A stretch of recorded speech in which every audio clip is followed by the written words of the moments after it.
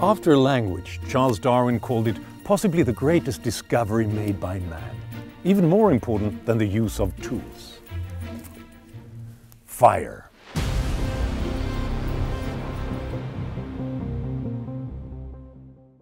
Nearly 2 million years ago, someone was chipping stone tools with pyrite and accidentally sparked a fire. Whoever that was drew the monumental conclusion that this could be done intentionally again and again. And so our ancestors had a ready supply of warmth and protection, and perhaps most importantly, they could cook. After thousands of years on a diet of raw food, ancient people could now use fire to break down the chemical bonds in the food to absorb more of its energy.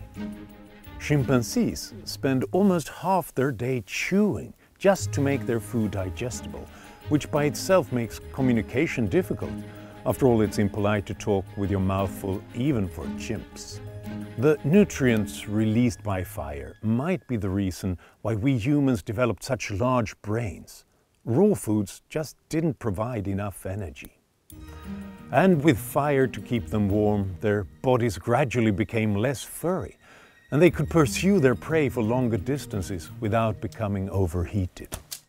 And huddled by the campfire in the evening, humans began to share stories and thoughts not directly related to the day's activities, enabling shared knowledge, sociability, and trust.